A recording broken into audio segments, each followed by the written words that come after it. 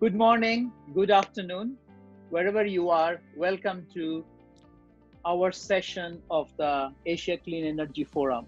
This session is quite different.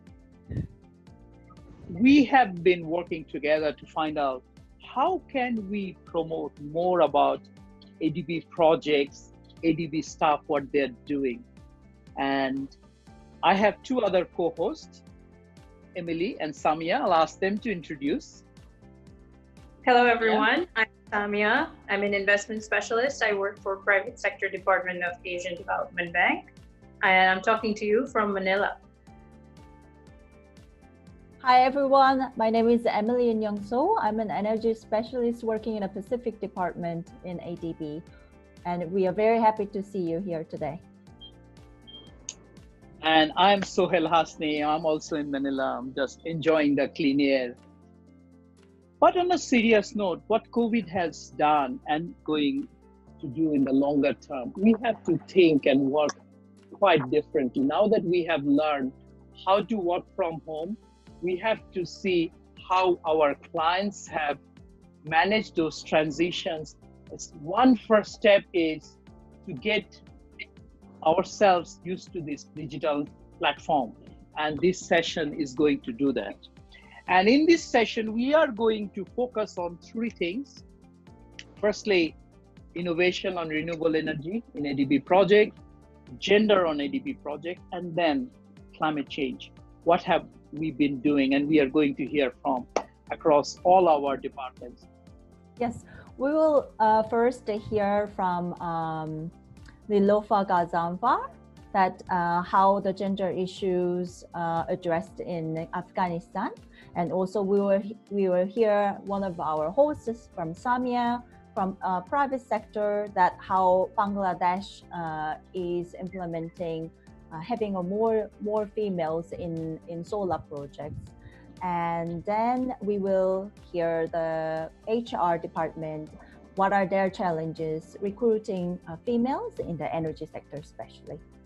And we have one department, Central West Energy Division, who has successfully having a lot of female staffs in their department in energy sector, and we will hear their success stories. That's pretty cool. I mean, it's kind of difficult to have women in the energy sector, so that's going to be interesting to talk about. But then it's also innovation that we want to talk about. So we have 4 different presentations on how we're innovating in our ADB projects. We're going to have a CEO coming in, Emily Morris from Emergy, and she's going to talk about a micro-hydropower startup. And then we have 6 projects that are going to be presented from our very own Director of Energy in South Asia from ADB.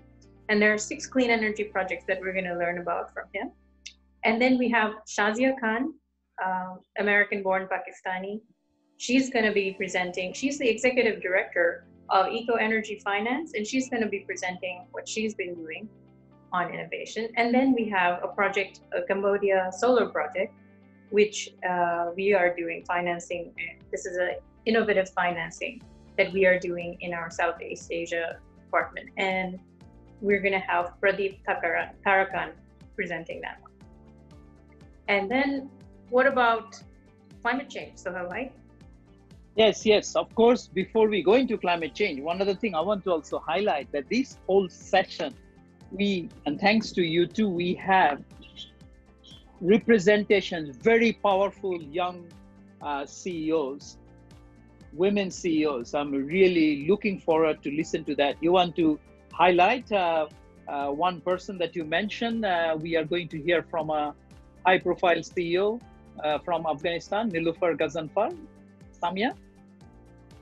Actually, yeah, she's a client of mine. We're doing a project in Afghanistan where she is one of the only powerful women from Afghanistan representing the whole country, and she's like a trailblazer. And you'll never guess how old she is. She is probably younger than most people in boardrooms. Yes, but I don't think she will have the crown in our presentation today in terms of how young. I have 2 teenagers. They are going to give us a message on climate change, how they are thinking about climate change beyond COVID, because it's a bigger challenge. Their combined age, I think, still below 30. So they are going to talk about that. And then once we get messages from future, if you like, we are also going to discuss how our Pacific department looking at climate change issues. So a lot of exciting stuff coming up.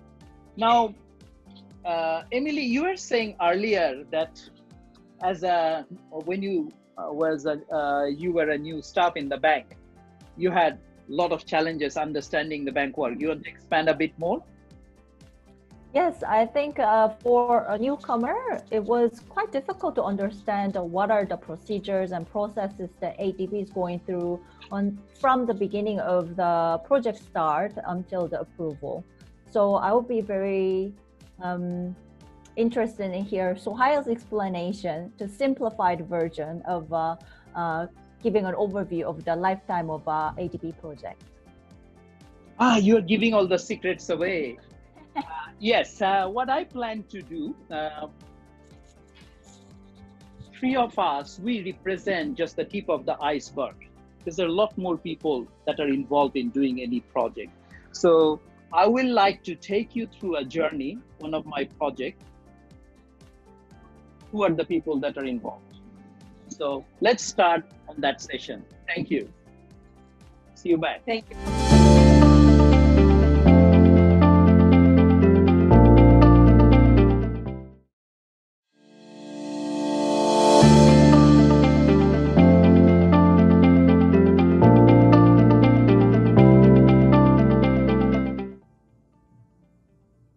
We see a long list of names at the end of a movie.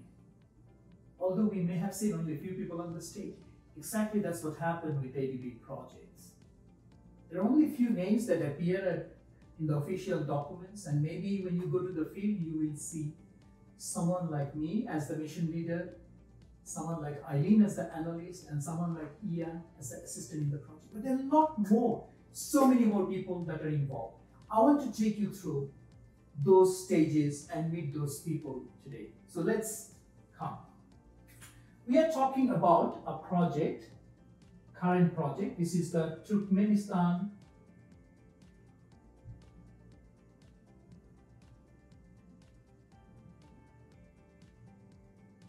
Power Sector Development Project.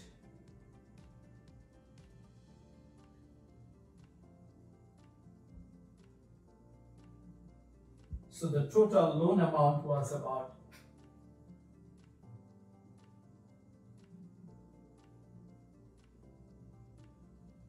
$500 million. Let me draw a very big circle. So we start on a project with what we call idea. So then we go and check with the client what we call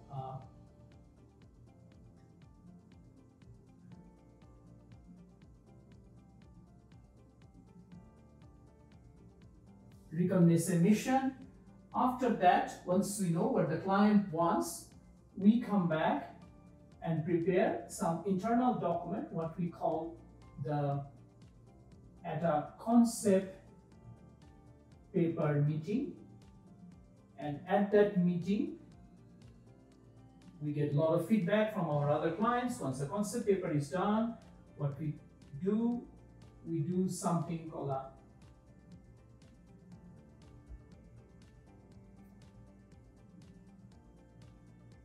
fact-finding mission, and we go in the field, find more about the project. Once we done the fact-finding, we come back, and internally there is a meeting called Management Review Meeting. It's quite famous, called the MRM.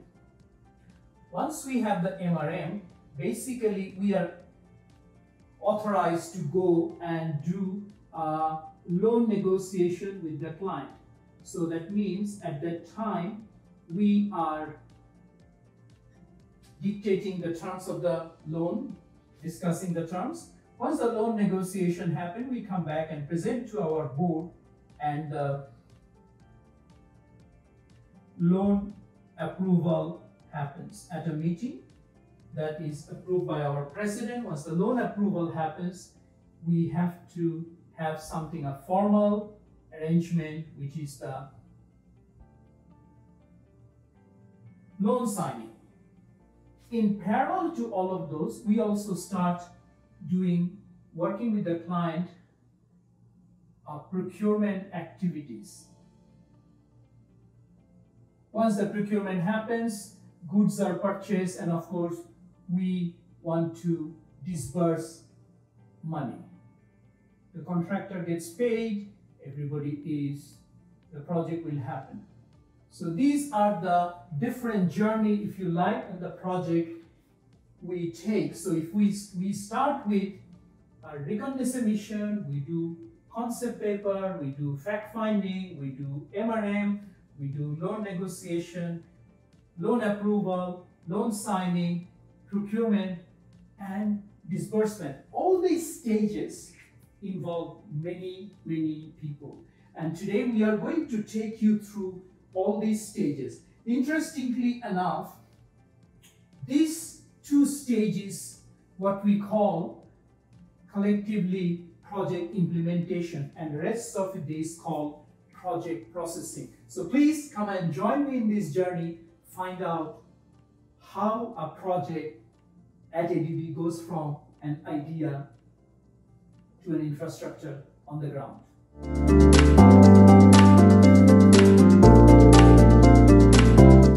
Helmut Sandman, Sardar Chariev, Olga and I started the mission.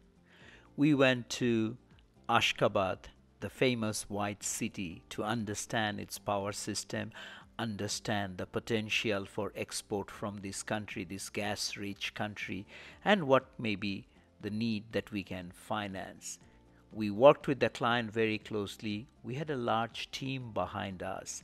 We had Shani Campbell, Nurlan, we had Atsu Sakai, and Vas Banchikov. The food was so amazing in the city. Even we found out the sturgeon fish in the Caspian Sea. Our finance guru, Diep, Helmut, and I have been in the project from the beginning. That mission ended with a very good relationship with the client. We came back to city of Ashgabat, a city of lights, with a promise of a future project and an opportunity to work with a new client. And that's how the mission ended. I am Ia Webb, and I am a member of the Turkmen project team. A bumpy ride. This perfectly describes how we started the project. We had very high-level information that we will be doing a regional project, which is exactly what the client wanted.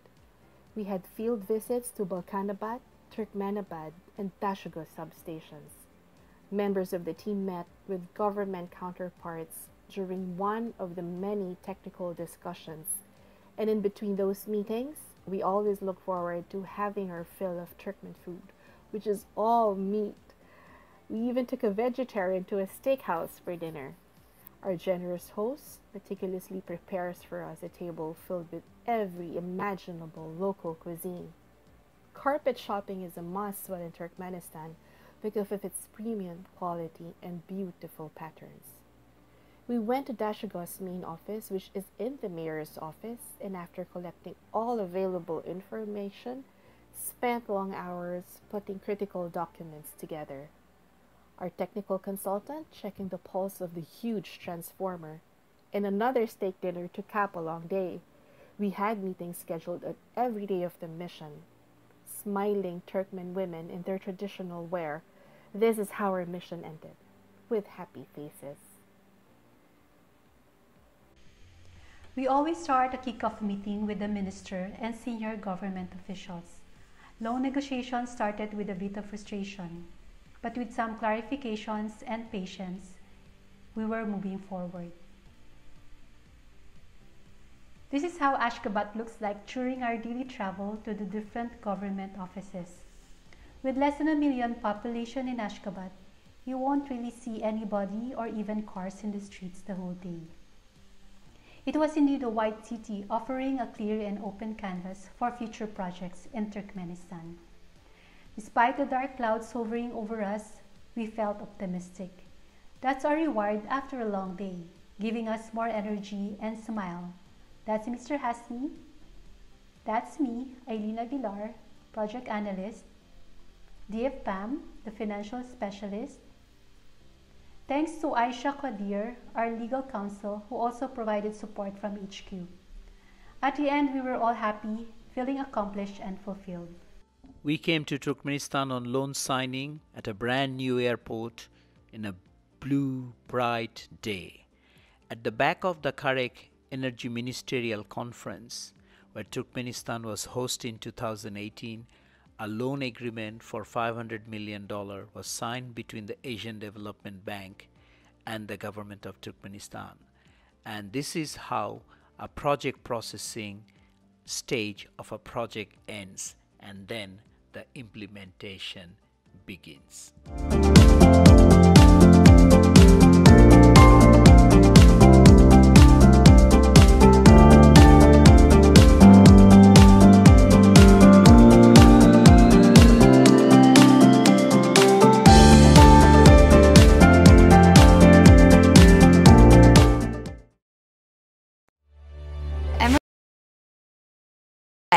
To tap into new energy resources within existing waterways and convert that energy into clean, reliable electric power. We build small, modular, flexible turbines that can be scaled at high quantities for growth in power generation that can serve those around it. They're placed directly into waterways, often no need for anchoring or modification of the existing infrastructure whatsoever. Our vision is that the future of energy is distributed. Between solar, wind, and distributed hydropower now being available, customers should be able to get the energy that they need local to where they live. And so Emergy provides a continuous and reliable electricity solution.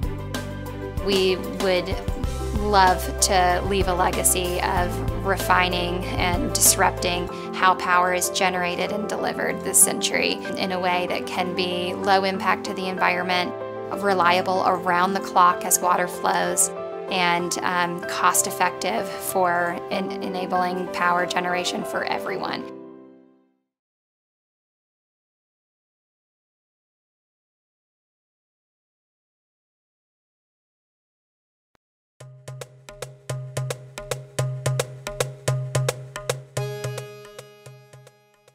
Welcome to South Asia Energy Division. ADB South Asia consists of 6 countries: Bangladesh, Bhutan, India, Maldives, Nepal and Sri Lanka. It is home to 1/5 of the world population, and also it is one of the most densely populated regions in the world. All these countries are strongly committed to increasing energy access and clean energy development. ADB South Asia Energy Program also emphasizes on increasing energy access and clean energy development. Not only we support these countries in investments, but also we support them for improved sector governance and operational performance, and also move towards a cleaner energy sector in the future. The energy sector is going through a rapid transition these days. In this regard, innovation and cross-sectoral interventions are critical. We always support these countries for innovative technical designs and solutions, business models, and financing in the energy sector. Also, in terms of cross-sectoral interventions, we would support these countries' energy sector involving education, health, irrigation, transport, and all the other sectors. My colleagues now take you through our story in South Asia. Bangladesh's robust economic growth over the last decade has been accompanied by rapid increases in energy consumption as well as rising CO2 emissions. Energy efficiency and conservation are central to achieving energy security as well as meeting national climate change commitments. We at South Asia Energy Division joined forces with our government counterparts to provide much needed financial assistance for industrial energy efficiency investment projects.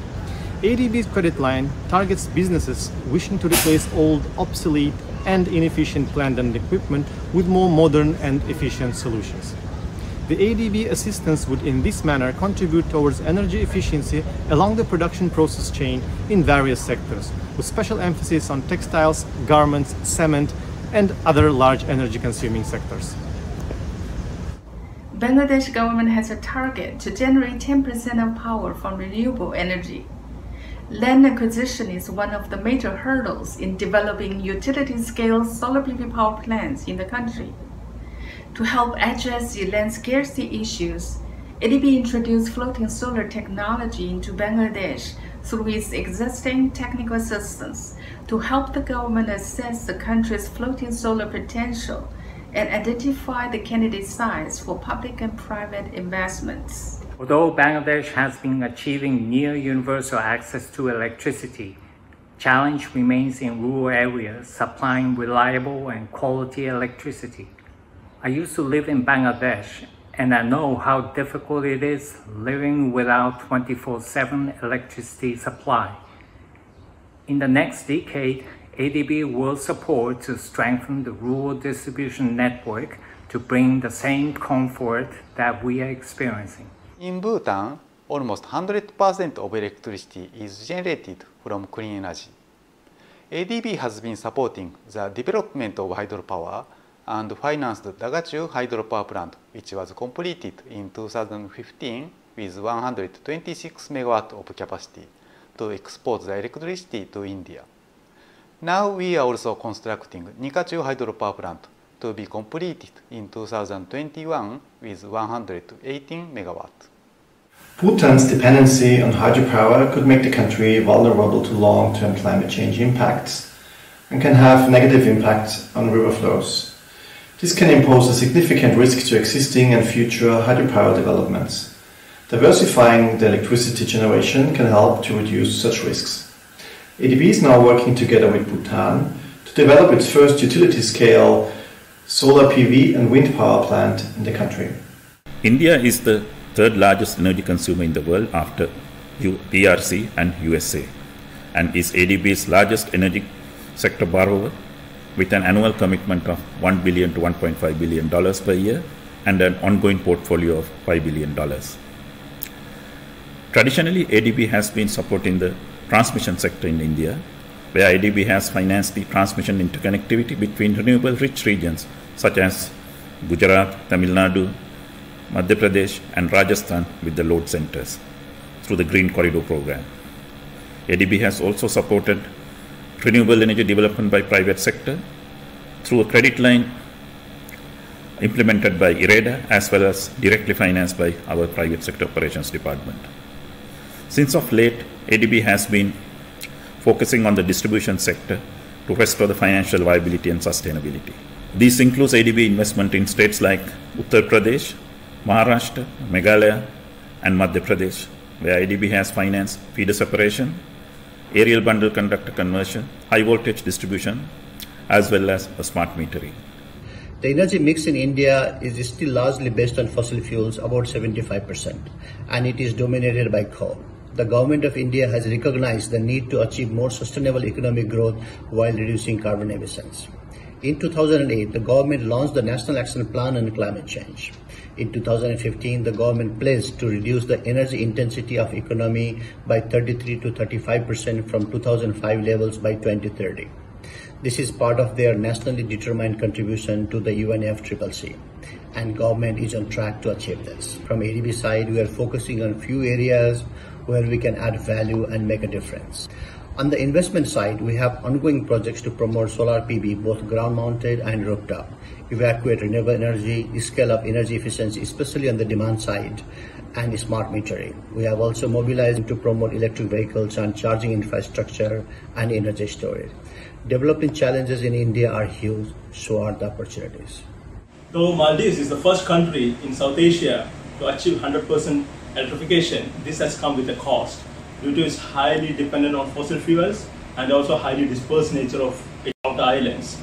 Asian Development Bank, with our co-financing partners, is helping to transform these diesel-based mini-grids into renewable hybrid systems through preparing of outer islands for Sustainable Energy Development Project or POISE project.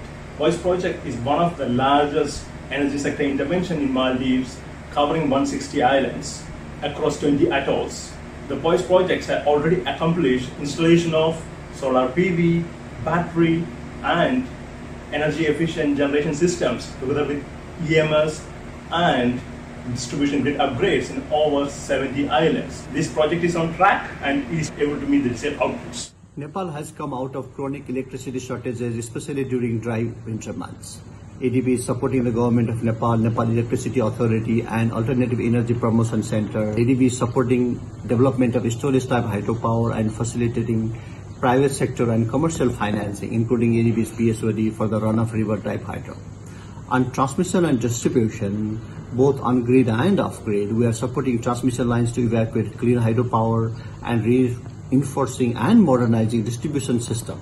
This includes promotion of smart meters, underground of distribution network, use of efficient STLS conductors, distribution control centers, mini grid for remote areas are just few examples. We are supporting government and newly established Electricity Regulatory Commission on sector reforms and NEA in its efforts in improving financial sustainability, adopting new technologies, financial management, gender, social and environment safeguards. Current energy sector portfolio in Nepal is about 630 million. We strive to support Nepal in achieving efficient and reliable electricity supply for domestic and being the net electricity exporter.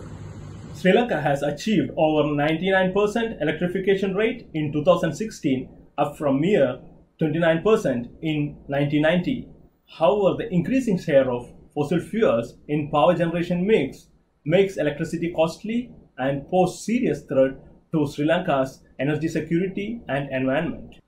In line with Sri Lanka's ambitious renewable energy targets, ADB has been supporting this transition through various projects such as the 100 megawatt wind power generation project to develop large-scale wind farms, rooftop solar generation project to provide credit line to consumers to install rooftop solar systems, provide support in developing small and medium hydropower projects, renewable microgrids, and waste-to-energy projects.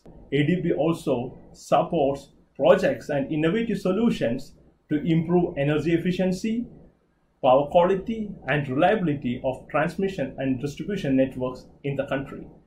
This will further enhance the penetration of renewable energy in Sri Lanka. When introducing the clean energy into our energy system, we are also facing new challenges like intermittency and the time mismatch between the energy supply and the demand.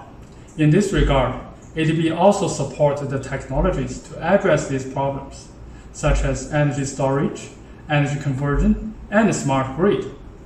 Clean energy can storage in batteries or convert into other forms of energies like heat, cold, gravity, or hydrogen.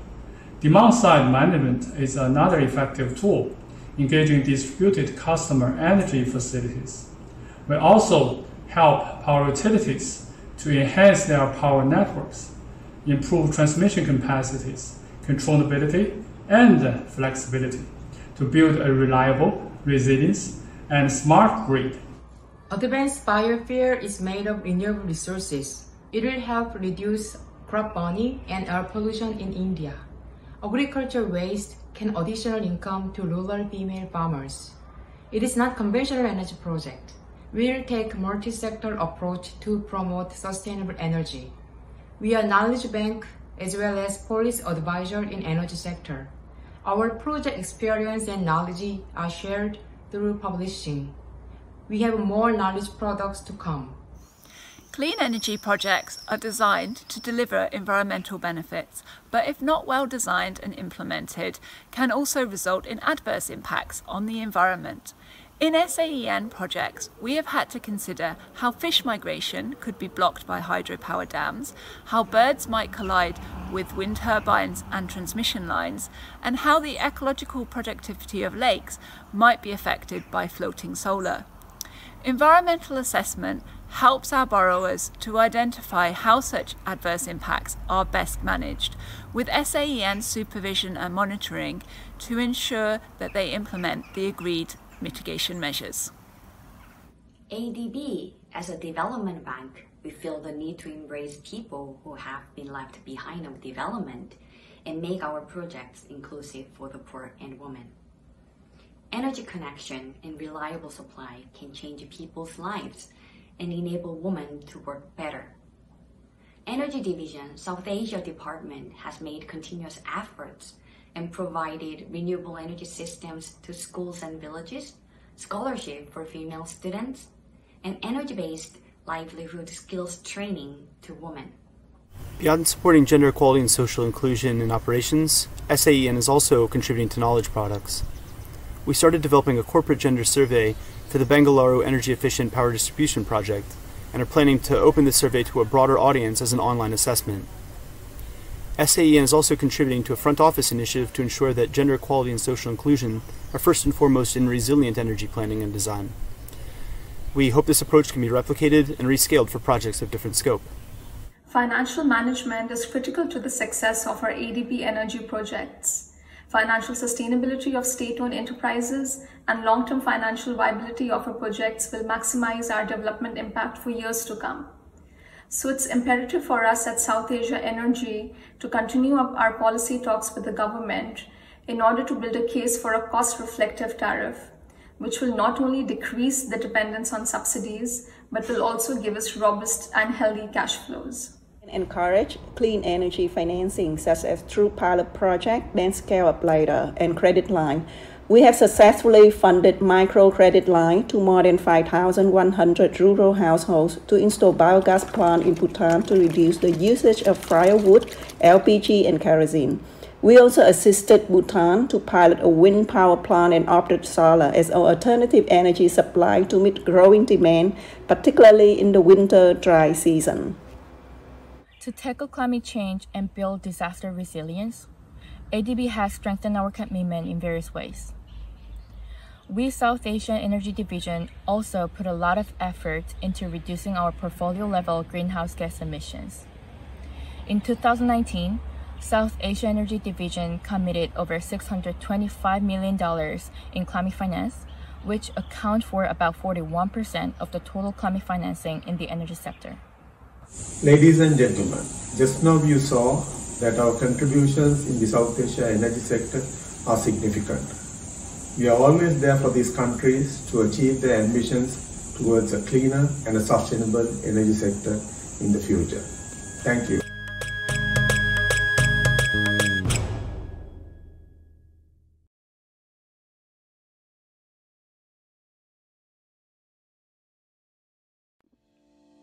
Hello, my name is Shazia Khan. I'm the CEO and co-founder of EcoEnergy. As the daughter of immigrants to the US, I visited Pakistan regularly throughout my childhood, and I witnessed poverty so shocking that it left an indelible imprint on me. From an international development perspective, poverty is the result of a complex set of factors. Access to healthcare, education, and economic opportunities have one underlying thing in common: energy. Solving the energy problem means that a significant portion of the global population will be able to contribute to the reservoir of human knowledge instead of focusing on meeting their basic needs. Without off-grid, 100% of Pakistan can never be electrified. For the past decade, I've been focused on one thing: building a company in a difficult market with steady revenue and sustainable year-over-year growth. We started small by electrifying 10,000 households and will soon pass over 200,000 households, as well as thousands of large-scale commercial and industrial projects. But that's not what keeps me going. I'm interested in creating something transformative, something that will be my legacy to my children and to the world. A new distributed power company from the bottom up, a way to make clean energy the affordable choice for millions of people across Asia. Being a female founder comes with a unique set of challenges, but it's also endowed me with a unique perspective. Emotional intelligence, compassion, resourcefulness, and long-term thinking about your legacy to your children are not the exclusive purview of female leaders, but these traits are disproportionately shared by most. They've enabled me to build a company that values employees and customers along with shareholders. It means creating a place to work that provides opportunities for growth for its employees and continually figures out ways to create true value for its customers. We're not too proud to invest in relationships with stakeholders or to collaborate with competitors. Female leadership's different because we're not here to win, we're here to transform.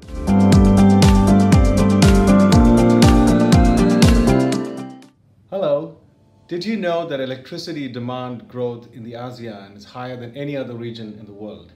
And most of this electricity comes from fossil fuels. There are a lot of people who still believe that renewables are expensive and are intermittent and therefore unreliable. How do we change people's perspectives about renewables? Come join me and my colleagues at the Asia Clean Energy Forum to find out more.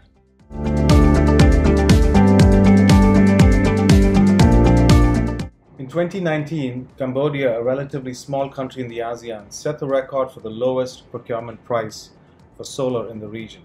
How did they do it? And what was ADB's role? Hi, my name is Pradeep Tarakan and I'm with the Sovereign Energy Operations of ADB and focus on the Greater Mekong sub-region. I am joined by my colleague Farhan Villaplanas from ADB's Office of Public-Private Partnerships, and we will tell you how we did it. But first, a bit of history. In recent years, ASEAN has shown the highest rate of growth in electricity demand in the world, and the bulk of this electricity, nearly 80% of it, comes from fossil fuels, coal, gas, and diesel. As for the remaining 20%, the bulk of it comes from large hydropower dams. So only about 5% of the total demand is met by wind, solar, biomass, and other environmentally friendly resources. Now let's take a look at the cost of renewables in the region. Here are the trends in procurement prices for solar PV and onshore wind in the ASEAN compared with China and India. Similar to the rest of the world, prices have been coming down in the ASEAN, but in 2018, ASEAN was still paying a relatively high price for renewables compared to similar places in Asia. And this has hampered the development of renewables in the region. So in early 2018, we decided we were going to bring together various parts of ADB to provide end-to-end support to enable the scale-up of renewables. Our prior experience had shown that there is a lack of well-structured and efficiently procured projects. So ADB's Office of PPPs was to take the lead on providing transaction advisory services to structure these projects. Second, in many countries, there was a need to bolster the credit of the public sector power utilities, and this was to be done through policy dialogue and providing public sector financing wherever required. And finally, there clearly was a need for competitively priced funds for both the public infrastructure and for the private sector investments. And wherever appropriate, we put that together along with concessional finance, including grants from climate finance sources. And once we designed this one ADB approach, we decided to test it out in Cambodia. Cambodia in 2017 was getting most of its power from coal and large hydropower. They had just commissioned their first 10 megawatt solar plant and so had taken their first tentative steps in that direction. But the country's power development plan at that time was aiming to add more coal and more hydropower capacity. The government was not very comfortable scaling up renewables. And finally, the country's sovereign rating was sub-investment grade, which meant that it was going to be really challenging to attract large international players to the market. And it is through international competition that we can actually lower procurement prices. So we proposed the concept of a solar park to the government. The park had two components: the solar park facility, where the land, the substation, and the transmission line to connect to the grid was to be set up, and this was to be constructed and financed by EDC, the utility, using an ADB sovereign loan. And the second component was the solar PV generation plants. These were to be developed, financed, and operated by the private sector.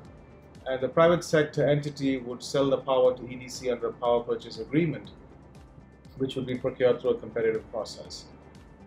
And so we said we're going to support the government to tender out the first 60 megawatt capacity, with additional capacities to be tendered out in subsequent phases. And this is how the bankable contractual structure and risk allocation was developed. A fairly typical structure with a project company having a PPA with EDC and implementation agreement with the government, with equity sponsors and a financing agreement with the lenders, and finally an EPC contract and O&M contract. The risk of providing the grid connectivity, land, and other ancillary services is borne by EDC, and therefore reducing the execution risk allocated to the developer for the plant.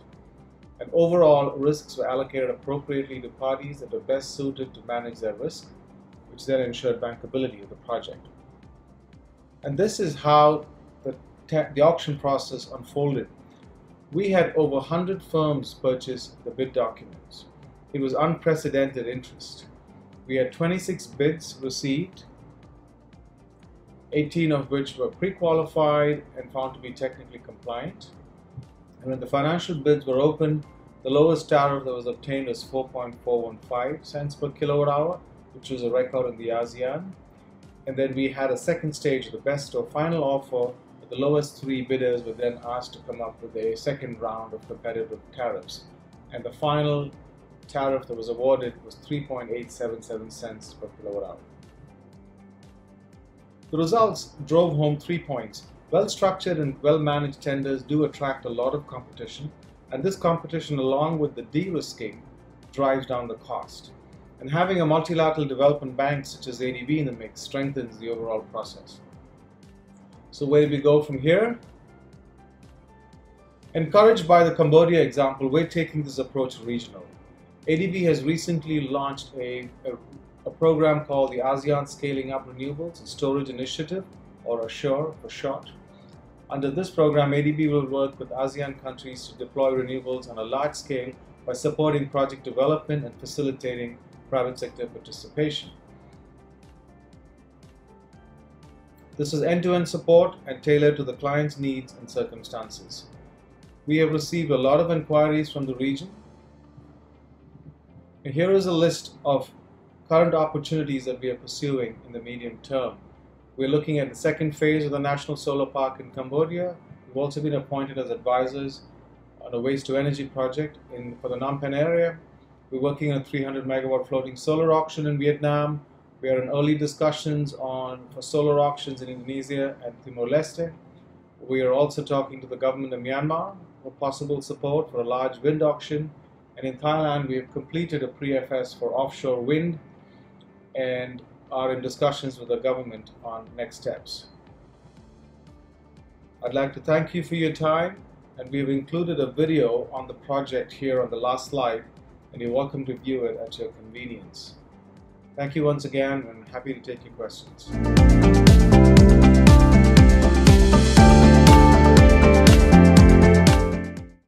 I am Nilufar Ghazanfar, and I lead the energy division of Ghazanfar Group, one of Afghanistan's largest private corporations and pioneers in the oil and gas, finance, and energy sectors in the country. As the first female executive in the company, the first woman from the family in the company, and the first Afghan woman in the energy sector in Afghanistan, my goal is to see more of my female colleagues in this line of work. Having taken the lead on the first fully privately financed gas project in the country with the financing of ADB and other financial institutions, I'm looking forward to working with ADB in the renewable energy sector, not only to bring reliable and green energy to Afghanistan, but also to empower and involve Afghan women in the sector. Afghanistan's future is not only dependent on a self-reliant economy, it is also reliant on a balanced society. Bringing power to the country will allow it to be independent and encourage local production of goods, stable operation, and sustainability of our critical institutions, including schools, universities, hospitals, and factories. While we bring this power to Afghanistan, my aim as an Afghan businesswoman is to involve more of our women in every walk of life, from the educated ones in the capital to the ones in the urban areas, training them in maintenance and operations, finance and business development, and eventually for a future of women entrepreneurs pioneering not only in the energy sector but the Afghan economy.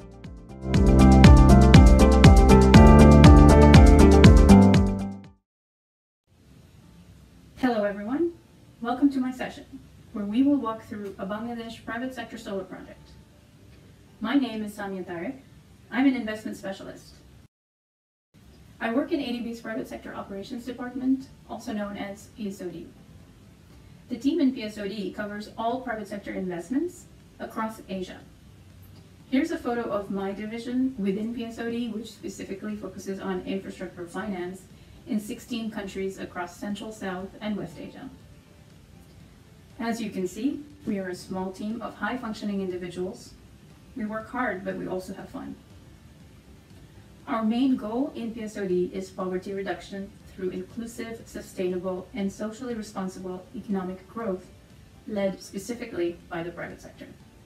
So every project we work on has a strong development impact, is commercially viable, and maintains the highest standards of corporate governance and sustainable business practices. I chose to present a solar project in Bangladesh because it is unique in many ways. It is the first private sector solar plant in Bangladesh to be financed by any multilateral institution. And that also means that this is the first solar project in Bangladesh to be financed by ADB's private sector operations. So on this, let's hear from my division's head, Shantanu Chakraborty, Director of South Asia, Central Asia, and West Asia. Hi there, greetings to all from post-rains lush green Manila. My name is Shan Chakraborty and I am ADB's Director for Infrastructure for Private Sector for West, South and Central Asia. We are all extremely delighted to support the 35 megawatt Spectra solar project in Bangladesh, one of the first such projects being supported by development banks and institutions. It's a landmark project and firmly establishes the commercial viability of private sector investment in grid-connected solar power sector in Bangladesh. Bangladesh, as we all know, is in significant need for renewable sources of energy. More importantly though, we are proud to be also adding value to the project by incorporating very meaningful gender elements into the project to further gender mainstreaming. We are proud of our partners, Spectra, for collaborating with us on this very important ADB agenda. I wish the project all success. Thank you. Cheers to Spectra Solar. Secondly, this is the first PSOD transaction in Bangladesh to receive a technical assistance grant and to receive blended concessional financing from a Canada fund that is administered by ADB. And it is also unique because it incorporates very specific and meaningful design features to empower women and ensure a gender-inclusive workplace. And this is all possible because of the Canada fund that ADB administers. So let's hear from the fund manager of Canada, Stephen Fleming, on this project. My name is Stephen Fleming, and I help to manage $2 billion of co-financing funds, including the Canadian Climate Fund for the Private Sector in Asia, Fund 1 and Fund 2. It's exciting to support path-breaking projects that advance policy goals for Canada, including climate change mitigation and gender equality. With Spectra, we were able to provide a project preparation TA grant and a concessional long-term project loan. With the support of project sponsor, we developed a gender action plan that promotes job creation for women, institutes HR policies that support workplace gender equality, provides training to reduce gender-based violence, and supports community outreach on education and health, including scholarships and public sanitation facilities. Receiving an effective gender mainstreaming rating, which was a first for a private sector solar project, is a great confirmation that we're having the intended impact with these funds, and it was a pleasure to have helped with the development of this project. Thank you. So, this is a landmark project, but why did ADB choose to finance this project? As you heard from our South Asia colleagues, solar in Bangladesh is challenging. The land in Bangladesh is mostly flat, and a lot of it is used for agriculture. The government of Bangladesh, in its Vision 2021, set a target to achieve 10% renewable energy, but right now it's only 3%. My team has been evaluating hundreds of projects over the last 3-4 years before we finally identified Spectra. So when I talk about this project, I'm passionate because I'm personally invested. It all started 2.5 years ago when I got a message on LinkedIn from one of my contacts, and we saw the proposal, and that we saw that the land was successfully purchased for this project. So I discussed it with my managers, and me and a colleague, both of us female by the way, went to Bangladesh, saw the project site, and well, the rest is history. We kept our eyes and ears open, and it turned out to be a more meaningful outcome than I could have imagined when I started working on this project. This project is my baby.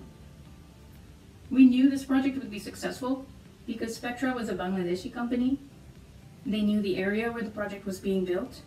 They sought advice from reliable partners.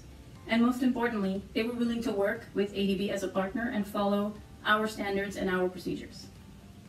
Let's hear from Green Delta Finance, the financial advisor on this transaction. Thank you for advising the client to work with ADB. Hi, this is Saurabh Hussain from Investment Banking Department of Green Delta Capital Limited, Bangladesh. I am heading the Corporate Investment Banking Unit. Being an advisor to the transaction for Spectra Solar Power, we can say one simple thing, that is ADB's financing in this project will help to create inclusive growth business model, which will lead to a greater future for the society and the business. Feeling proud to work in Green Delta Capital, which also values gender equality, and happy to see companies like Spectra take on gender initiatives with the help of ADB, which will support Bangladeshi women. Genuinely, I too am proud of Spectra Solar Park Limited because they volunteered to implement detailed action plans that made this project achieve one of the highest gender categories in ADB. This is so rare in a standard power project. Let's also hear from my client, the project director of the company itself, Mr. Kamrul Huda. Hi, I am Kamrul Huda, working as the project director for Spectra Solar Park project here in Bangladesh. I am with this project since 2018 and working very closely with ADB. Our engagement with ADB has added higher value to our project in aspects of detail engineering and design, environment and social compliance, gender action plan, project construction, and so on. This really is a fabulous experience for all of us. I thank ADB for all their support. Thank you everybody and stay safe. Thank you. Well, there you have it. We have one success story. So what next? The key takeaway is that Bangladesh is an attractive investment destination for power. The off-taker Bangladesh Power Development Board has one of the best track records in the region. There have been no defaults in their payment history since the beginning of power projects in 1997. The government of Bangladesh is committed to infrastructure development, especially in power. And rightly so, because the energy sector supports the country's economic growth. When I was growing up in Bangladesh 20 years ago, there were brownouts almost every night. When I financed my first power project in Bangladesh in 2012, access to electricity was approximately 50%. And now, in 2020, access to electricity is up to 90%. The lesson for other regions in Asia is to follow the Bangladesh model in power. As for solar, although land is a scarce resource, we can do a lot more in solar. This is only the beginning. And in the long run, wind, floating, and rooftop solar are some of the options that Bangladesh can explore in the future. ADB will be helping the government with feasibility studies to find long-term sustainable solutions in power, and us in the private sector, we will finance them. And that brings me to the end of my presentation. Thank you for joining. Please post your questions on the screen, and we will address as many of them as we can at the end of the session. Thank you.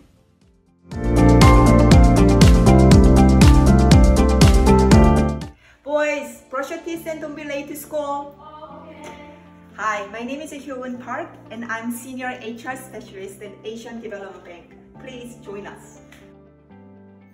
I started working at ADB about 8.5 years ago. I was a mom with 2 young kids, one at age 2, the other at 8 months at the time. My family moved from Washington, D.C. to Manila, a city that I knew hardly anything about. For the last 8+ years, I had an amazing career and experience at ADB. I've been part of ADB's Human Resources Department, improving work culture and environment where people feel more motivated and enabled to achieve the mission of the organization. While I was delivering work program, challenging work, and growing, I've been also able to enjoy my time with the family and kids. I found that ADB has a culture that supports for diversity and women, especially working moms. If you are looking for meaningful purpose and impact in your work, while also having a fulfilling personal life, ADB is the place to work. My name is Hyun Park, and I'm a senior HR specialist at Asian Development Bank. Hi, my name is Pierre Dyens, and I am a senior HR business partner. I joined ADB 5 years ago, and I've been enjoying my time so far. ADB has offered me the possibility to work for a purpose, to contribute to its mission, achieving a prosperous, inclusive, resilient, and sustainable Asia and the Pacific. At ADB, we have unique opportunities to work and collaborate on projects with colleagues from various cultural and professional backgrounds, such as lawyers, urban experts, health, gender, and education specialists. Because of our diversity, we are challenged with different ways of working, different mindsets, and different leadership styles. At the same time, we learn a lot and enrich our personal and professional experience. If you have a passion for development, a background in designing and implementing projects in the clean energy sector, an interest to conduct policy dialogue and collaborate with public and private partners, if you have good problem and interpersonal skills and the ability to lead a team, I invite you to join the Asia Clean Energy Forum and learn more about us. Thank you.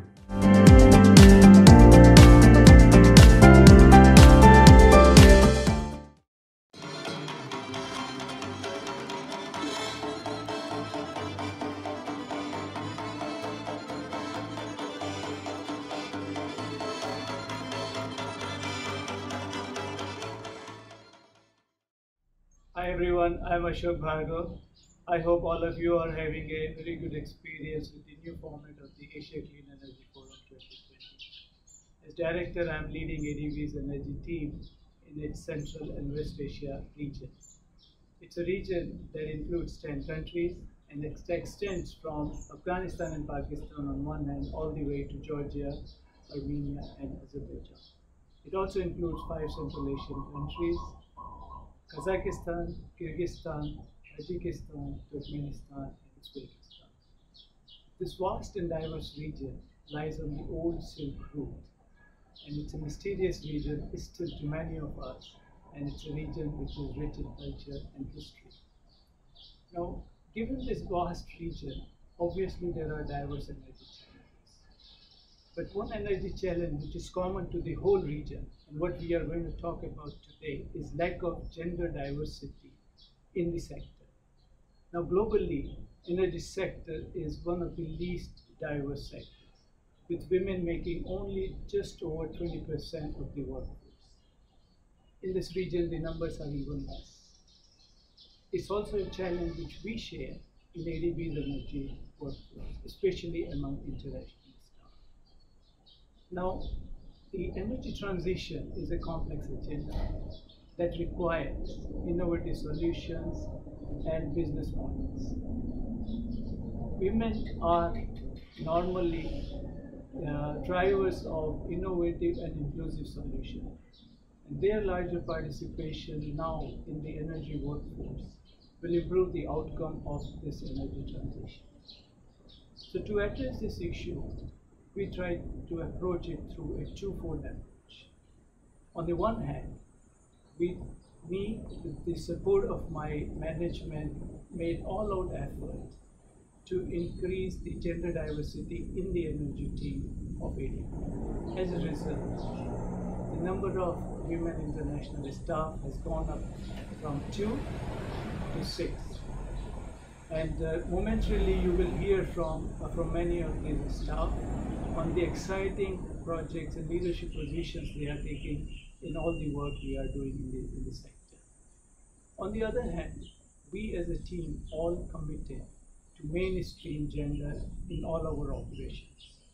And we made a commitment that none of the ADB interventions in the region will be without any gender element.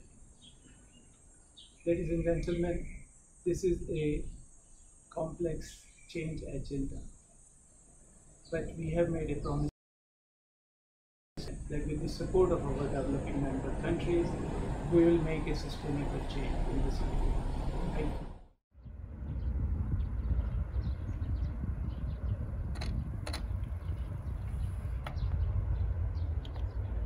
Hello everyone, welcome to ASEP 2020. I'm Yeonji Seo, a young professional working in the Central and West Asia Energy Division of ADB. Working in the energy sector of ADB is indeed a valuable experience, and I think it's kind of privileged to work with excellent colleagues sharing vision and faith. While we are working for our developing member countries, we want to build energy infrastructure, both soft and hard, that could bring better life to the people in Asia. Particularly, we have concentrated our efforts to ensure that those benefits could reach women who remain marginalized or discriminated in many places. We are trying not just to enhance the living conditions of people right now, but also to sustain those benefits for the next generations, for example, through providing clean energy solutions, mitigating climate change. For those who are interested in joining ADB through the YP program, I can assure that it will be an incredible opportunity. My colleagues have extensive experiences in the energy sector with different backgrounds and expertise. They give me opportunities to widen the horizon of my thought and enrich my knowledge. As a professional working in the energy sector, I can tell you confidently one thing. This is the place where I have met more female colleagues than elsewhere. Thank you, and I hope you enjoy the rest of the ASEP week. Hello, this is Sareen from ADB's Central and West Asia Department.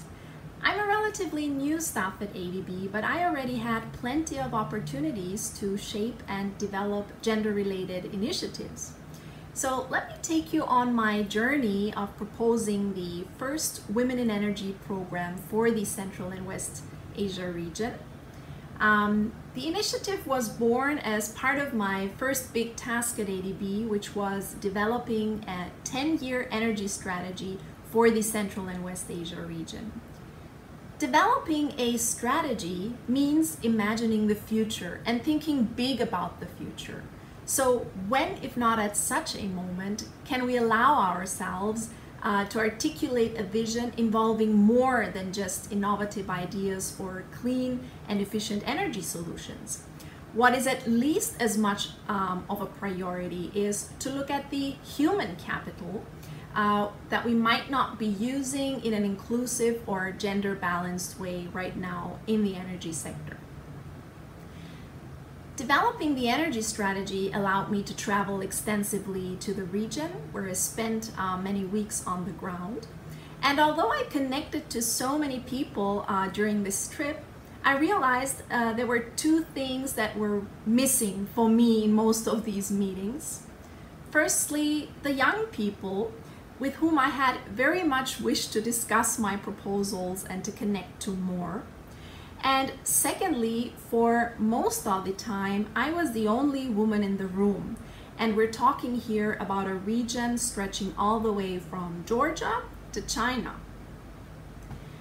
This personal experience and exposure to such a homogeneous setup certainly gave it another push to go big on energy sector gender balance in the strategy. The strategy is meanwhile published, and I'm very excited to be leading the implementation of the strategy. And I'm extremely proud that all energy ministers of the region will be backing us up on this. They recently signed a declaration in which, besides energy market reforms and scaling up of green energy investments and developing the private sector, they also committed to gender equity in 2030 for the first time. This is a very big milestone for Central Asia, creating big opportunities. Please join ADB in being an opportunity maker, because women who get opportunities will give opportunities to more women and will make the energy sector more productive, more inclusive, and more colorful. Hello, my name is Catherine Santiago, and I'm the Senior Portfolio Management Specialist of the Central West Energy Division at the Asian Development Bank. As we continue to support the electrification and energy security in these beautiful countries, we ensure sustainability in terms of environmental protection, economic inclusion, and social adaptation, and also provide allied support services for capacity building and knowledge enrichment. We do a lot of preparatory work here. Years been running. The COVID-19 malady has not stopped us from doing all these work. In fact, now more than ever, with the able assistance of our partners, our hands are full, and our resources are ably channeled to keep all these projects in steady progress and on track in spite of lockdowns and quarantines. With the physical and mental challenges that work from home brings, coupled with my obligation as a wife and mother to 4 beautiful girls, I am focused and determined not only to deliver, but to deliver these projects right. If you wish to know more about our exciting work and how you can actively assist us in achieving our objectives, either by being a contractor or a consultant, let us talk and let us be partners. Mabuhay from the Philippines. I'm Marot Faves, Project Analyst at ADB's Energy Division for Central and West Asia, based at the ADB headquarters in Manila. Working from home now, my colleagues and I are more committed to improving quality of life by meeting the energy needs of our developing member countries, especially during this pandemic. I've been working behind the scenes for 10 years, supporting various teams on ADB's energy projects in Afghanistan, Pakistan, Tajikistan, and Uzbekistan in project preparation and administration. ADB values every team member. My fellow project analysts and operations assistants at the headquarters and resident missions are helping build power plants, transmission and distribution lines, and solar panels to power millions of households. Energy access for all is critical now more than ever, and we continue to work from wherever we are. Are you also working behind the scenes? Let's talk at the Asia Clean Energy Forum. I'd love to hear how you're doing, and maybe we can exchange ideas on how we can better support our frontliners in the field. Talk to me. Hello, this is Nami Kurginidze, Energy Specialist from Central West Asia Department, Asian Development Bank. I think there's no equity without empowerment of women, and there is no empowerment without economic empowerment of women. Women labor at home, whether it's inside the house or in the field, is probably the toughest job ever.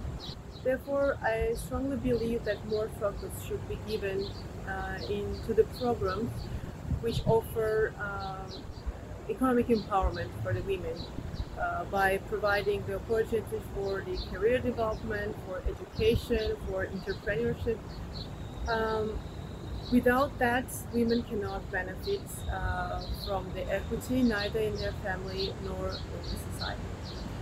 As a woman in energy myself, first of all, I believe that energy is the driving force of economy globally and locally, and because of that, it can provide wide variety of very interesting jobs, which are also very rewarding. So I want more women to enjoy this benefit.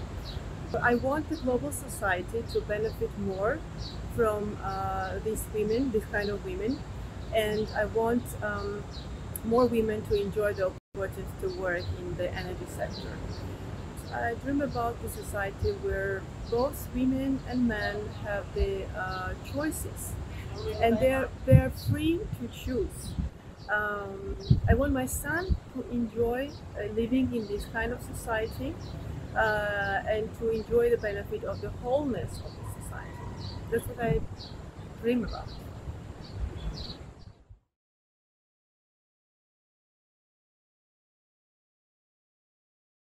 Hi there, my name is Uyal Lee. I'm a Senior Energy Specialist at the Pacific Department of ADB. First of all, thank you for giving me this opportunity to introduce both Pacific Energy sectors and ADB's Pacific Energy team. We would like to introduce who we are and what we have been doing, especially one of our flagship projects, so-called Tonga Renewable Energy Project. For those who might not be familiar with our regions, let us introduce the Pacific region. Altogether, we have 14 member countries. 12 out of 14 member countries are the members of the Small Island Development States. Therefore, pretty much all Pacific members countries face with the similar challenges in their energy sectors. They are very vulnerable to natural disasters and the potential effect of climate change. For instance, the sea level rise and frequent tropical cyclone. Secondly, they are highly reliant on imported fossil fuel for their power generation. The average range between 50%, nearly 90%. Therefore, their consumer electricity prices are very high. The average range between, at the lower end, about 25 US cents per kilowatt hours and nearly $1 US cents per kilowatt hour. Third challenge is limited electricity access in their outer islands, mainly due to their remote locations and small scales. Lastly, the lack of capacity. It is the common challenge in many of our developing countries, but the situations in the Pacific are more extreme and critical because they are small populations. As you can see from this slide, ADB is very active. This slide shows the ongoing and potential project pipeline in the Pacific energy sectors. We have at least one energy project in all 14 member countries. We are brave enough to say that we are the leading and the largest financial institution in the Pacific energy sectors. As an example, as ADB loans in the pipeline, we finance over 850 million US dollars. In early 2010, pretty much all Pacific nations announced their own renewable energy targets, like the 50% renewables by 2020 and 100% renewables by 2030. Megawatt scale renewable energy systems and battery energy storage system for main island in Pacific nations. For instance, the Cook Islands, Kiribati, Nauru, and Tonga. It helped them transform from imported diesel-based power generation to locally available, clean, and free renewable-based power generation. It also helped them reduce their consumer tariff. In the outer islands, I briefly explained them. They're struggling with the lower electricity access in those outer islands. In order to provide sustainable electricity supply throughout the year, even during cloudy days, we provide the renewable-based small-scale hybrid system with existing or new diesel genset for those outer islands. Third solutions we have provided is collaborative effort together with other development partners, is development finance and climate finance. Thanks to the government of Australia, New Zealand, Japan. From the multilateral side is European Commissions and the Green Climate Fund. Through this collaborative effort, we have been able to provide various renewable energy systems and battery energy storage systems, and also hybrid system, renewable-based hybrid systems in many of our Pacific nations. Most importantly, we have been able to attract increasing amounts of private sector investments on renewable in the Pacific. Women's participation. Since 2015, we have started training the female staff in the power sectors. As you can see from one of these pictures on the slides, we're trying to increase the female workforce in the Pacific energy sectors. Through one single Tonga renewable energy project, we provide the multi-solutions to serve several different needs of our clients and resolve the several different challenges. Through one single project umbrella and to single the Pacific nation single power utility, we, from a public sector side of ADB, we provide a public sector funding and climate finance to create an enabling environment for private sector investment on renewable. And through the public sector private sector development initiative, regional technical assistance. We provide a commercial and technical advisory service for the selections and negotiation of the selection of the IPP and negotiation of the PPA. And through our private sector window, we are going to provide the non-sovereign private loan and then regional guarantee product to the private investors. So this is a good example of the one ADB approach we are going to we are trying to achieve across the Pacific. We are trying to replicate this model across the Pacific energy sectors. Now, basically this model has been being replicated in Nauru and Samoa, and also hopefully in the Fiji in the future. Now, at this stage, I would like to invite my old friends and clients, the CEO of Tonga Power Limited. He's going to make a very short remark on the ADB's the energy sector or operations in Tonga. And Seti, you have the floor. Malolele and greetings from Tonga. It is my pleasure to provide a few words relating to the energy for the Pacific. There's always been a close connection between the Asian Development Bank and Tonga in the energy sector dating back to the early 90s. Over the last 6 years, the ongoing support and investment through the Asian Development Bank in a more resilient infrastructure and access to renewable energy have laid a firm foundation in the principles of reconstruction through the concept of Build Back Better, and this could not be more vital in Tonga's context, being the third-ranked highest disaster risk country worldwide. As a small island developing state with limited natural resources, vulnerable to climate change and extreme natural disasters, the energy sector remains a critical essential service to Tonga's progress in pursuing its sustainable development goals and enabling a higher quality of life for all.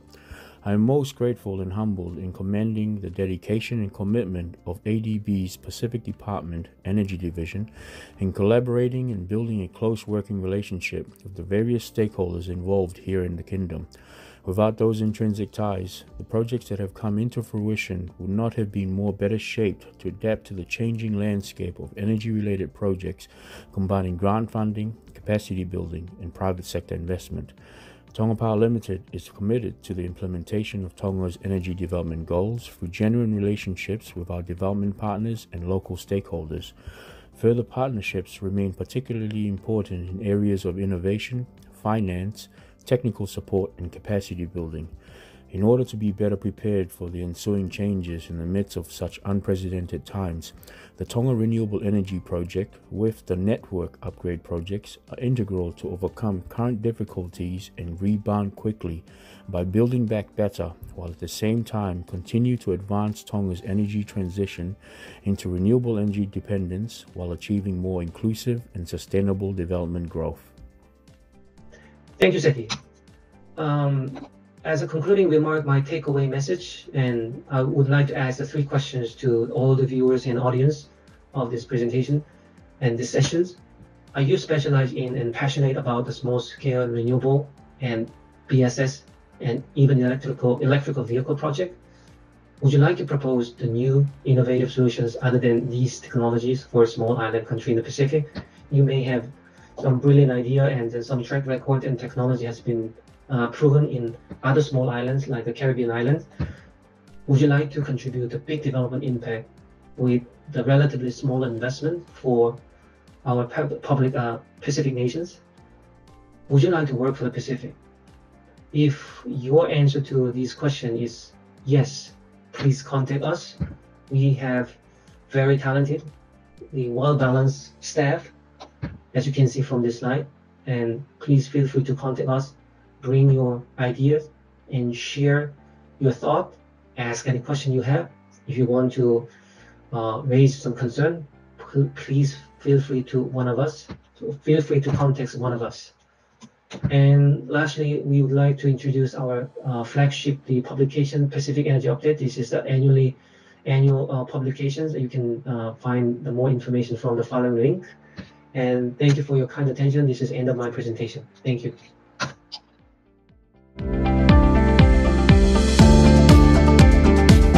Hi, I'm Justin. Hi, I'm Julia.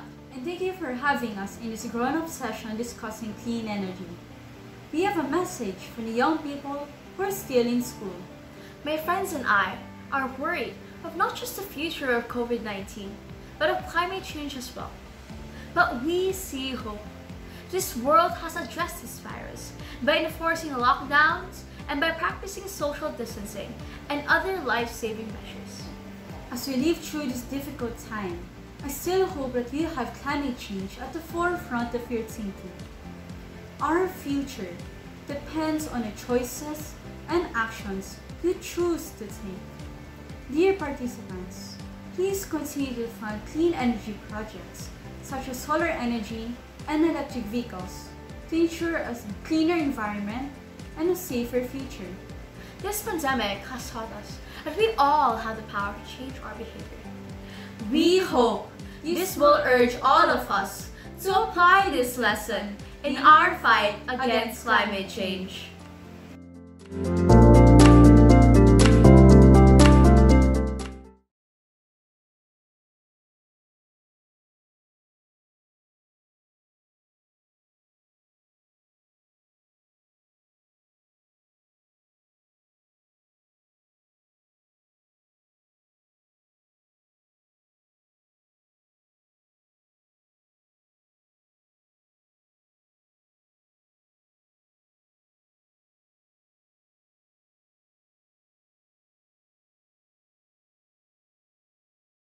From our human resources department, they are always very hard to catch. So in case you had missed this opportunity, this will be shared online. Please check on them, and you are more than welcome to connect to any of our colleagues.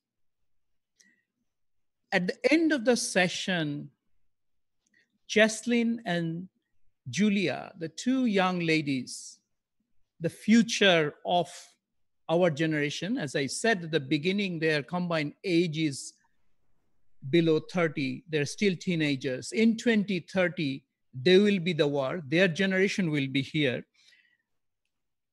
Climate change is a very serious issue.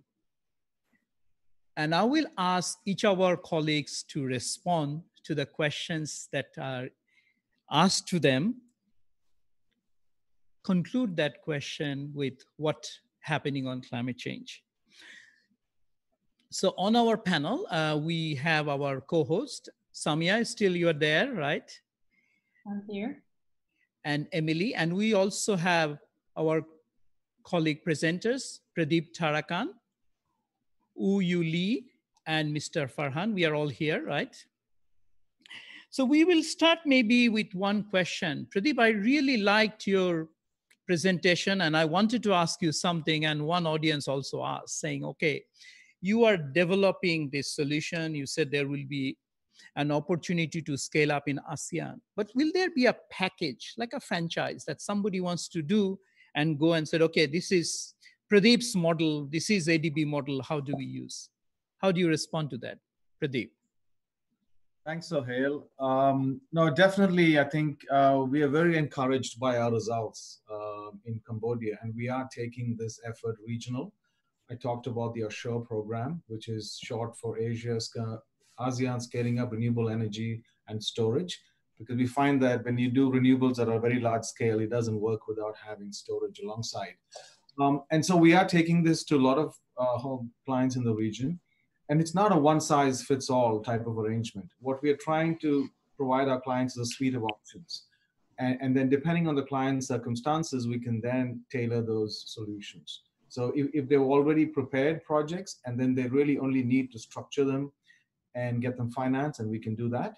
But if they are at a very early stage and we need to start with pre-feasibility studies and resource assessments all the way to financial close, we can do that as well. So it is a complete package in that sense. And anyone can come and connect with you to get more information, obviously. Yes, of course. I mean, we have a brochure out, and there are contact information on that. I mean, we have representatives from both Southeast Asia Energy Department and the Office of Public-Private Partnerships on that brochure, and feel free to reach out. We're already making inroads in the region. Samia, there were coming back to Samia as well. I mean, there are quite a number of questions on the Bangladesh project. One was on gender. Can you be a bit more specific? And I also had one question that you left with the message saying, please others follow the Bangladesh model, how so many people got connected in such a short period, and how we are looking at all sorts of renewable energy solution. You want to make any comments? Yeah, so thank you, Sohail. So I'll start with the gender action plan. So we had a few questions, and I think if I walk through the gender action plan that we had for our solar project, it will answer a few of the questions we've received on how ADB is innovating and implementing gender action in countries that we work in. So on Spectra specifically, we have action plans that we've agreed on a company and project level. And we've also added some action plan that engage with the community. So on the project level, the targets include things like 25% of the workforce that will be hired for the operations of this project will be female. Then on the company level, the HR policy will implement equal opportunity pay, have benefits like maternity leave and flexible work hours, grievance mechanism, zero tolerance on gender-based violence, which is even more relevant now with the COVID-19 situation. And then incentivizing the company themselves to implement programs for women leadership within the company. So all of that will be implemented within the policy of the company. And then on the site level, very simple things like implementing facilities, like having a separate female washroom. You'll be surprised how many times you go to a site or you go to an office and you don't see separate toilets for women. And that is very simple, but it's very effective. And also having like a creche where working mothers can bring their babies and park them for a few hours while they're working. This could be just a cleaning lady who comes and cleans the solar panels. And having that changes the mentality of the community. It makes it acceptable for women to go to work. And that has knock-on effects, which are very positive, and it changes the mentality. There's also going to be a focal person, a gender focal person that will be hired under this project who will maintain these targets that have been agreed with ADB. And then furthermore, on the community level, the company has agreed that they will have very meaningful public consultations with the community around the project site, where they will ensure that at least 40% participation is from women. And then they will also have, they will basically talk about preventing gender-based violence, and 100% of the employees will be sensitized and trained on sensitive things like this. So all of these action plans have been curated in a way that it's very implementable and has a high impact, even though they are simple. So I hope that answers some of the questions that were asked about the gender.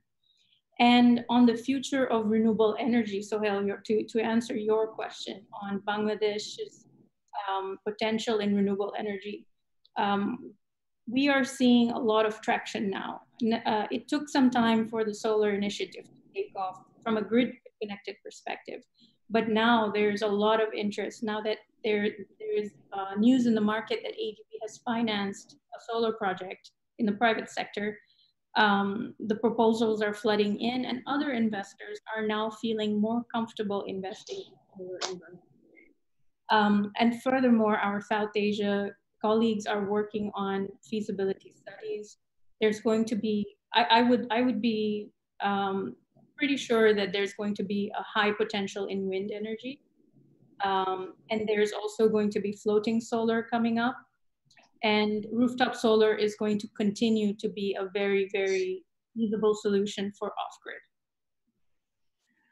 Thank you, Samia, because you mentioned a few of the technology, because there was also one question about what technologies are ADB using, newer technologies, and obviously solar projects, starting from large solar park. Pradeep mentioned about this large solar project, rooftop solar, you mentioned floating solar.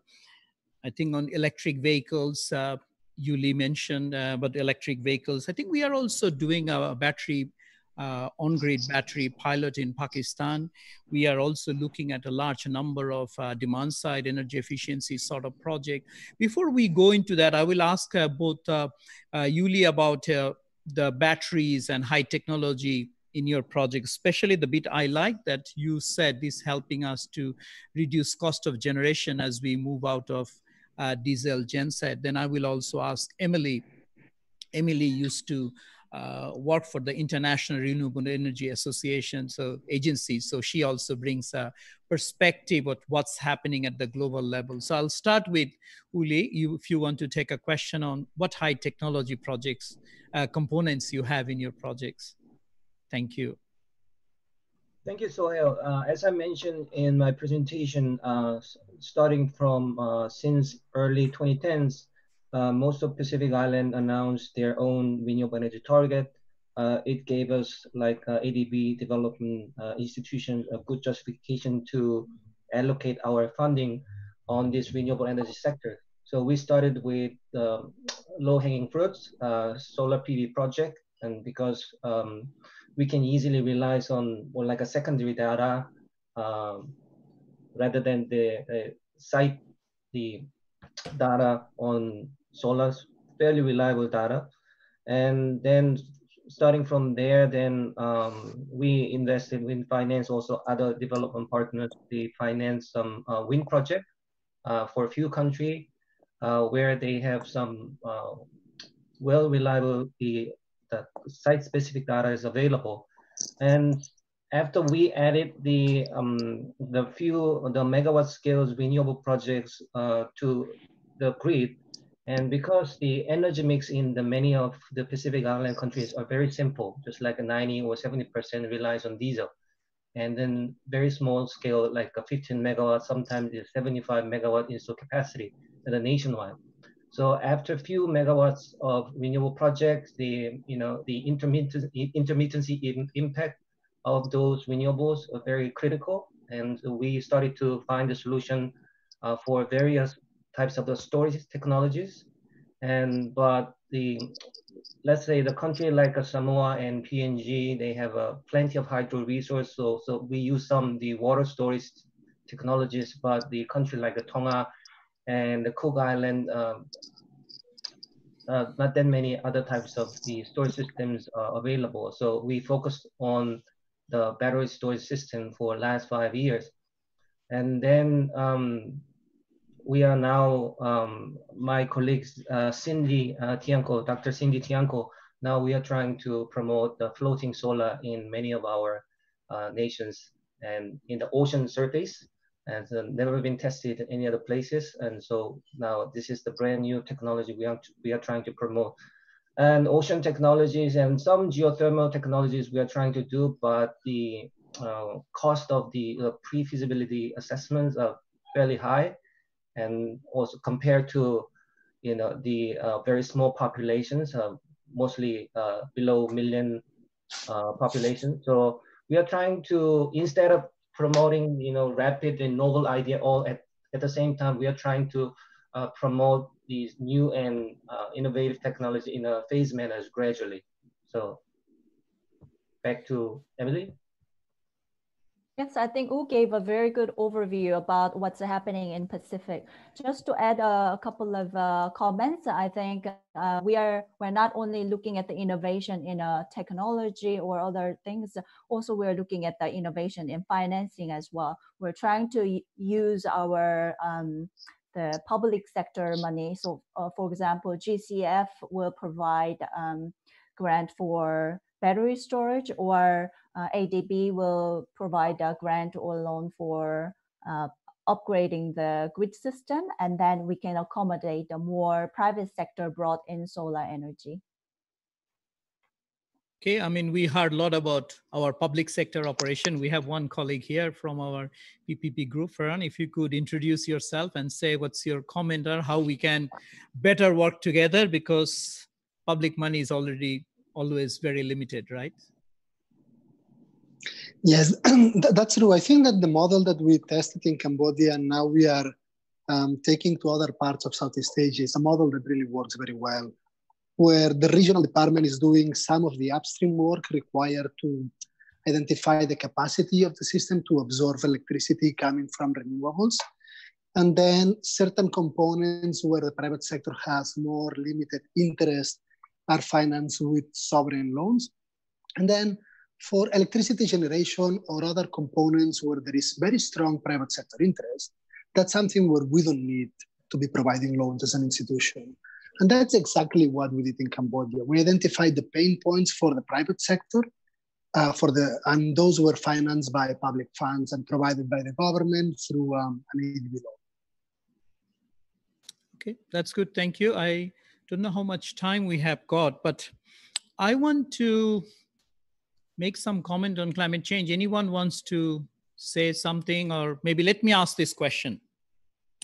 I have one challenge for and Emily, who is working in Pacific, because today, because of the COVID virus, we are counting how many people infected, which country has completely eliminated the virus, and New Zealand is on the top of the list. And I think if we use the same comparison for fossil fuel, there's only one country from ADB's operation, from all the way from Afghanistan to Pacific. Pacific could be the country, he said, yes, we are out of fossil fuel. So how far are we from that? We don't know. Maybe it will take us a few more years, but I hope our colleagues will lead that and then we can all follow. And that's a challenge, I think, for all our audience, all the attendants today, that yes, we learned through the virus as a common enemy. We can act and hope very soon we will be able to eliminate the virus. Same should go with climate change, because that's a bigger virus out there we don't see, and that's another invisible enemy. Maybe the climate change we see a less. If I look outside, air is clean, before it was not. So with that thought, thank you very much for everyone for attending this session, and to the audience who are out there, please, we gave you a face to many ADB names. Please come and connect with us. We are here to work together, and all those items that we discuss on innovation, on technology, and on gender issues, broadly addressing climate change. Thank you again. Thank you very much. Bye-bye. Bye-bye.